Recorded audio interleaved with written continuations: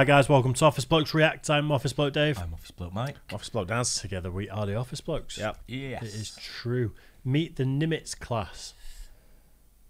The US Navy's $8.5 billion aircraft carrier. $8.5 billion. It's a couple of quid, that, isn't it? That is a lot of cash. Is this the one that's in action at the moment and has gone off to near Israel? I imagine it's all hands that are pumped down that area now. Yeah. I mean, aircraft carriers are pretty much, I mean, they're not the same as subs, but I mean, I think they're on the go pretty much all the time, aren't they? Yeah. Yeah. So, I mean, it's a forward operating base, isn't it? They can just send it anywhere. Yeah. Helicopters, fighter jets, soldiers on board, marines, all that sort of stuff. Yeah, there'll always be firepower in strategic areas. Yeah, that as well. Yeah, they're impressive though, aren't they? Oh, yeah, what a piece like of a floating kit. town, isn't it? Yeah. Let's check it out then. Meet the Nimitz class, US Navy's $8.5 billion aircraft carrier. Meet the Nimitz-class aircraft carrier, U.S. Navy's $8.5 billion beast.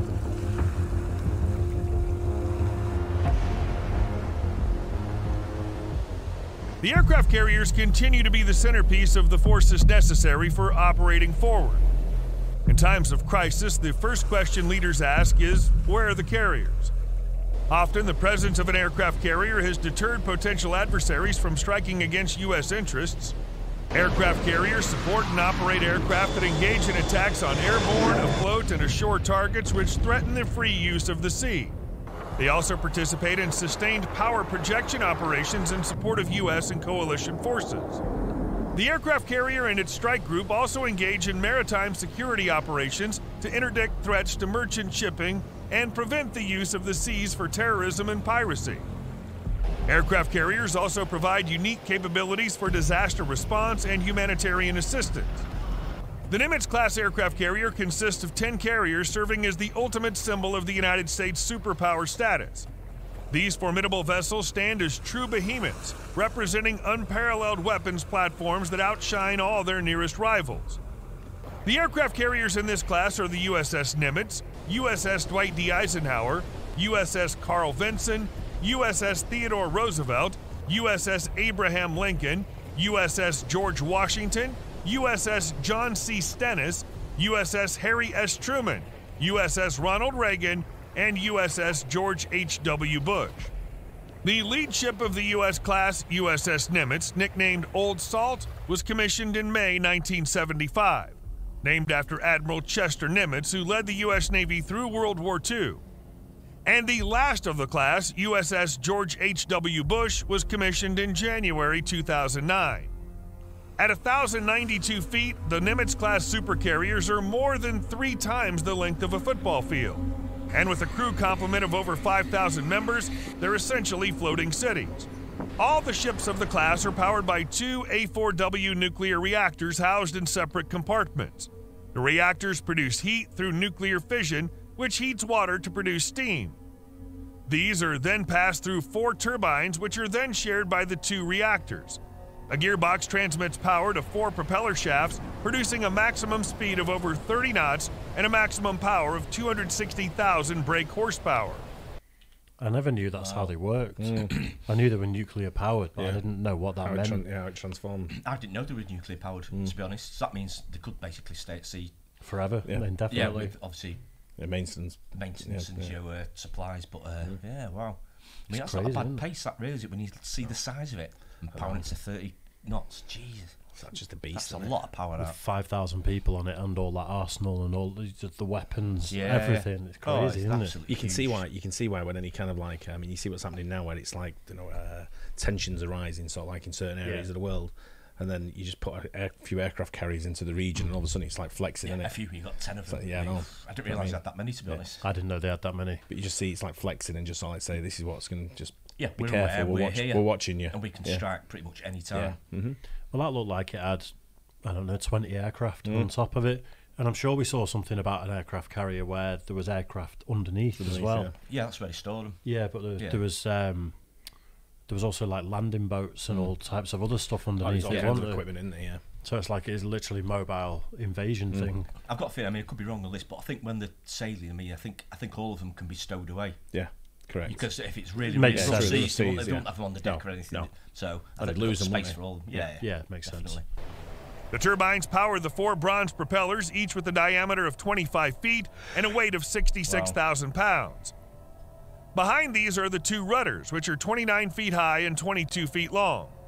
As a result of nuclear power, the ships are capable of operating continuously for over 20 years without refueling and are predicted to have a service life of over 50 years. Wow. These warships, which have a displacement of 104,000 tons, were all built by Huntington Ingalls Industries Newport News Shipbuilding based in Virginia at a unit cost of approximately $8.5 billion. Carrier Air Wing. Of course, the real strength of a carrier lies in its air wing. During the Cold War, carrier air wings were larger than today's.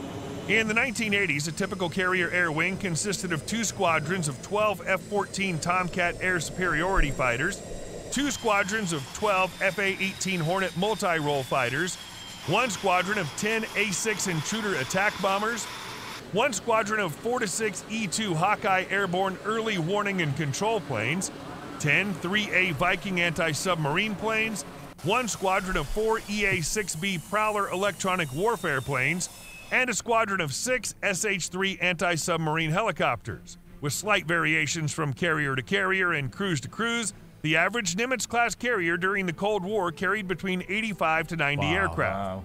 Today, the carrier air wing looks quite different. Its composition is designed to enable broad striking power hundreds of miles from the carrier's position, while also providing defense in depth for the battle group through the early warning and detection of airborne, surface, and subsurface targets.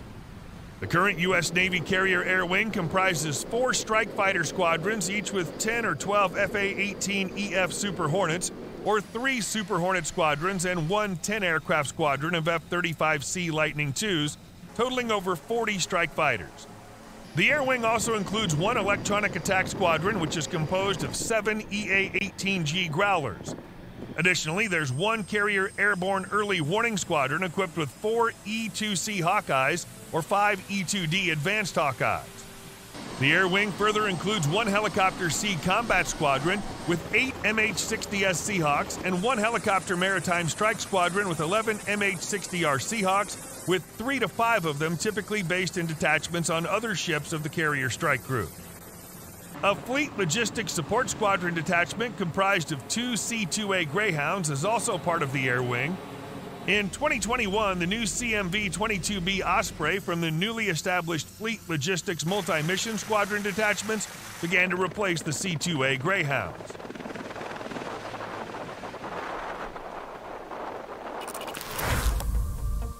It's a lot of hardware to take out if you're going to attack it, isn't it? Big time, yeah. The cost of it, I mean, what is it, 8.5 billion? Is that just for the carrier? I presume. That was the building, wasn't it? Yeah, I think And so. all the equipment that goes on it. I wonder what the actual overall value is. It'd be absolutely mind-blowing. Yeah. It'd be a complete guess. It's probably over 100 billion, I'm guessing, but I don't know. Lot, I suppose these fighter jets cost a fortune each, don't they? Yeah. Just thinking of, if you see an attack coming when you're on here, all the jets just scramble, the helicopters go. If you're attacking that, you've got no chance. No. It's a kamikaze mission, Especially when you've got the isn't it? defence systems like this we're going to get into now as well. Yeah. Oh, yeah, absolutely. I mean, because of the radars and stuff, they'll be absolutely unbelievable, won't they? I'm sure a lot of the times they'll probably have a sub as well, knocking about the same area. Probably. Yeah, this is just what you see, and if you go for it, you're going to see other things. The early defence systems will be absolutely mind-blowing on things like this, I'm guessing. Yeah. Nimitz Defensive Systems. In addition to the aircraft they carry, Nimitz-class aircraft carriers are armed with various sophisticated weapon systems. Among these are 2 or 3 Mark 29 guided missile launching systems. Each of these systems is capable of launching either RIM 162 Evolved Sea Sparrow missiles or RIM 7 Sea Sparrow missiles. Additionally, Nimitz-class carriers are equipped with 3 or 4 20mm Phalanx 6-barreled Mark 15 close-in weapon system (CWIS) installations. These automated gun systems are designed to engage and destroy close-in threats with a remarkable rate of fire of 3,000 rounds per minute. They're essential components of the carrier's defense mechanism, ensuring rapid and effective responses to incoming threats. The carriers also feature 2 Mark 49 guided missile launching systems, with each capable of launching RIM 116 rolling airframe missiles. The RAM is a quick-reaction fire-and-forget missile system used for close-in defense against anti-ship missiles. Furthermore, the carriers are equipped with Mark 38 25mm machine gun systems, which provide additional close-in defense and are used for engaging surface threats, especially enemy swimmers and fast surface craft. Jesus Christ. Enemy swimmers. Enemy swimmers? You're not going to swim to that, are you, and take it over? Watch this. Nothing left of it. Yeah. I suppose like swimming is probably a bigger threat because like a big boat you're not going to know, but if someone swims up and puts charges on the boat. Yeah. They'd have to be carrying a lot of charges to make a dent in a boat like that, though, wouldn't they? Yeah. I'll just But one I of, got what one, you mean, one of but- those bullets and you just explode and you're shark food, aren't you? Yeah. Nimitz-class carrier strike group. When an aircraft carrier deploys, it takes a carrier strike group, CSG, made up of several other warships and supply vessels that allow the operation to be carried out. The armament of the Nimitz class is made up only of short-range defensive weapons used as a last line of defense against enemy missiles and aircraft. As with all surface ships, an aircraft carrier is particularly vulnerable to attack from below, specifically from submarines. An aircraft carrier is a very expensive, hard-to-replace, and strategically valuable asset, and therefore it logically has immense value as a target. Due to their high value as targets and vulnerability, aircraft carriers are always accompanied by at least one submarine for protection. The other vessels in the strike group offer additional capabilities, such as long-range Tomahawk missiles or the Aegis combat system, and provide defense against potential threats. A typical strike group may consist of the following. In addition to an aircraft carrier, up to 6 surface combatants, including guided missile cruisers and guided missile destroyers, primarily used for anti-aircraft warfare and anti-submarine warfare, as well as frigates warship prior to their retirement from the United States Navy service. When the Navy commissions a new Constellation-class frigate, they'll once again accompany carrier strike groups. Also part of the group are 1 or 2 attack submarines for the purpose of locating and neutralizing hostile surface ships and submarines, as well as an ammunition, oiler, and supply ship provided by Military Sea Lift Command to offer logistical support. The numbers and types of vessels comprising each strike group can vary from group to group based on deployments, missions, and availability.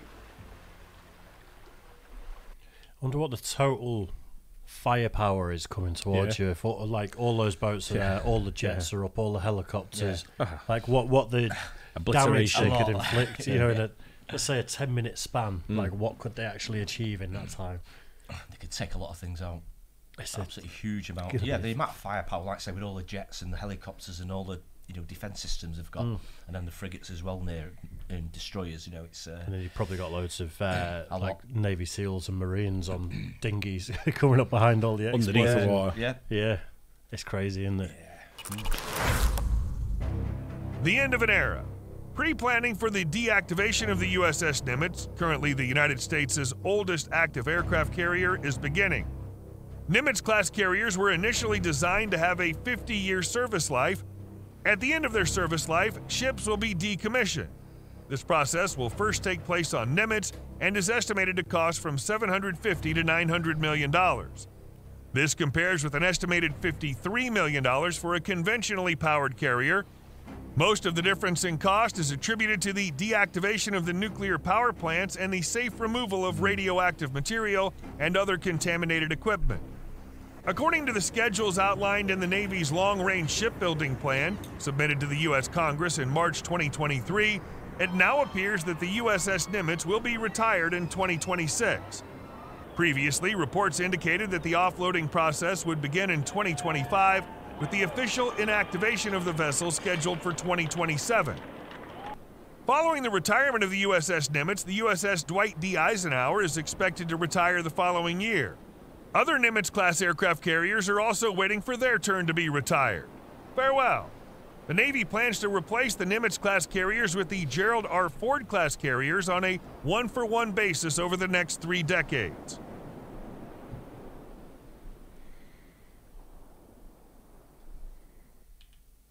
It's crazy, that, isn't it? Yeah.